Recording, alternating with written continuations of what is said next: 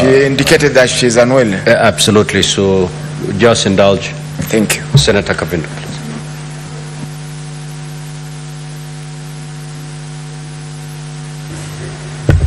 Thank you, Mr. Speaker. Thank you, Senator Faki, for giving me the opportunity to speak before you.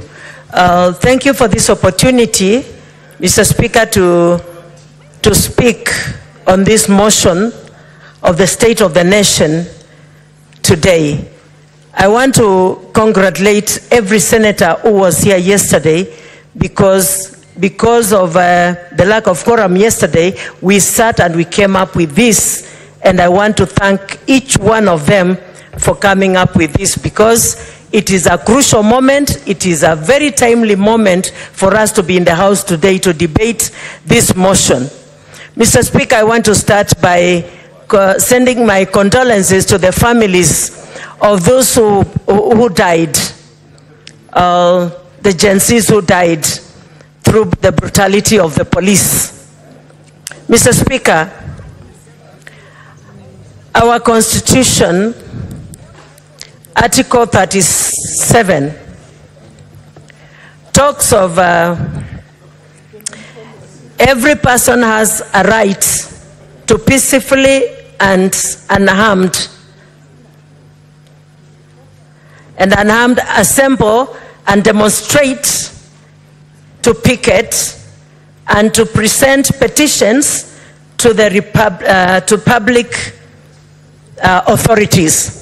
Mr. Speaker, I'm so saddened by the 6 or 8 GenZs who were killed when they were coming to Parliament to bring their petitions.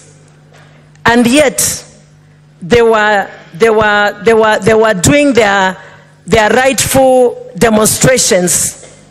Mr. Speaker, the police, through their leader, the IG, have no right to shoot with live bullets. They would have used blank bullets and tear gas to dispatch our young people. Mr. Speaker, as a mother, I was in this Senate that day, and every time I had a bullet shot, my stomach was like leaving my body as a mother, because I knew that's a bullet which has hit a child. Mr. Speaker, I didn't know what to do. But they would have been allowed just to come. We've had many people in the gallery, the Speaker's gallery and the public gallery, to listen, and even we've had many people bring their petitions here, and we have dealt with them.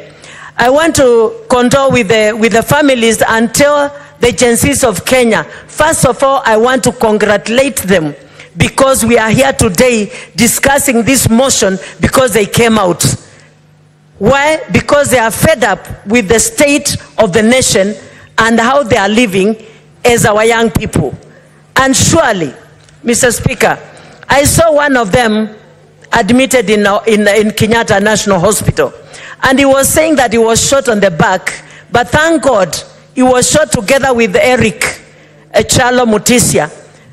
Chalo Mutisia lost his life. But this one survived and he was in a hospital. And he was saying that he's demonstrating because he has been looking for a job for the last 10 years since he graduated. And many of them have even more than 10 years. Mr. Speaker, they have all rights to demonstrate and to ask the government to provide them with jobs. There are ways, Mr. Speaker, of providing these young people with jobs, because 30% of all jobs in the counties, the 47 counties, belong to the youth, women, and people living with disability. If these jobs, together with the national government, are given to them rightfully without partiality, Mr. Speaker, these children will have jobs, even as others do the jobs that they do through the internet. Mr. Speaker, it has become so difficult for our young people even to get police jobs and army jobs. I've heard many of them saying that they've been asked to give bribes to amounts of like 300,000. I've had cases where parents have approached me telling me that they've sold piece of land to bribe for their jobs, for their children to get jobs, and they've not been able to be employed. Mr. Speaker, I want to call upon the President of the country of Kenya, because I know he listens and I know he has humor, to see what he can do to these young people and provide jobs for them. I looked at him the other day as he was being interviewed, and I saw a king without a covering, a naked king. Why? Because he was there, he was being asked questions about people he gave jobs who are not doing their jobs the way they should be doing their jobs, and they were nowhere to be seen. Mr. Speaker, it's a shame. It's a shame. I want to call upon the CSs to take their mandate and do their jobs the way they should do their jobs, and cover the president, because they are there, not covering him as in not failing to do their jobs, but they should do their jobs the way they are mandated to do their jobs. If they do their jobs properly, Mr. Speaker, without corruption, nobody will go to the streets to demonstrate. Mr. Speaker, I want to stand and say, all of us as a country and as a nation, as leaders, we have failed. Because many other times, even here in the Senate, we take sides on partisan, and we do what our parties are guiding us to do. And we forget that we have been sent here by Kenyans who elected us to come and represent them. And many times we pass even laws that are against them. Mr. Speaker, as we reflect from the president to the least in this country, we must now think and see how we will work to bring sanity to our country, to bring sanity to Parliament, to bring sanity to every organization in this country. And Mr. Speaker, many of these issues are happening because people are given directions on how to vote. And even when a law is hurting, because of the directions, they still go ahead and vote. And a good example is this bill, 2024 financial bill. The Parliament voted yes, and it passed. What happened next? The President failed to sign. Why? Because people were not happy with it. It's a shame, even to the Parliament. We should stand and do what is right for the people who send us. I am calling upon the AG and the IPOA to do what is right and bring justice. Mr. Speaker, many other times, like many of the senators who have gone ahead of me have said, cases of corruption, they are there, they are very clear, but they just disappear somewhere. Cases are taken to courts. Justice is never done. Very few people get justice in Kenya, especially the poor. And they stay at home knowing that I can go to court and this is rightfully mine, especially land issues.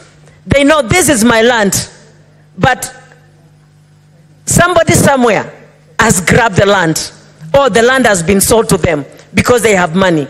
This poor person cannot even dare go to court. Why? Because they know even if they go to court, this person will go and bribe the court and they'll never get justice. I'm dealing with so many cases of land in Machakos, and I know what I'm talking about.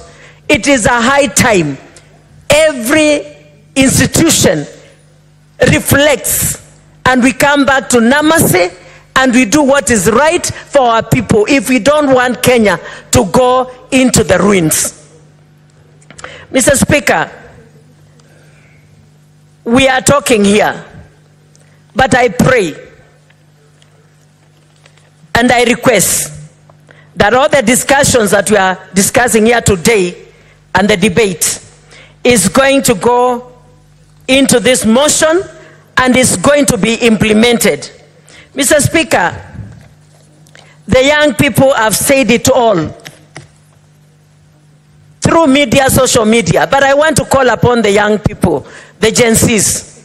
You are free to bring your petitions to this Senate, and we will discuss them and we will implement them. Even if there is nowhere else you can be heard, at the Senate you'll be heard.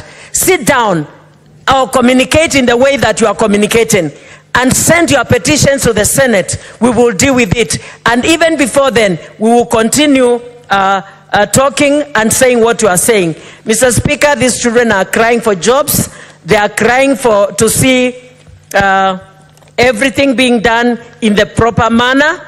And Mr. Speaker, I want to speak to all of us through a scripture in the Bible, in the book of Isaiah, chapter 1 and verse 18. It says, come, we reason together.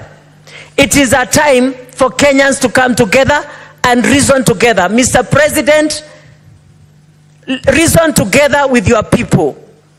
We are here to work for the goodness of this country. We do not want bloodshed, and we are demanding for those who have been arrested through demonstrations, demonstrating without violence, to be released with immediate effect.